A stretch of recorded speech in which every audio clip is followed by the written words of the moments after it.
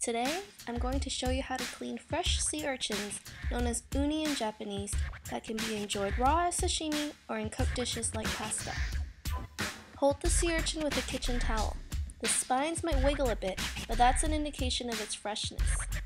Using the tip of scissors, break an opening through the mouth, then quickly snip the shell all the way around. Carefully remove the cap and pour out the seawater.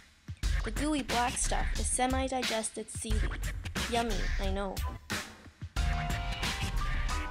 The edible segments, which are really its gonads, are very soft, so remove them from the shell gently. Lastly, rinse off any bits of shell and seaweed, and it's ready to serve. Serve it raw or use it to top any seafood dish. It's also delicious over a bed of steamy rice.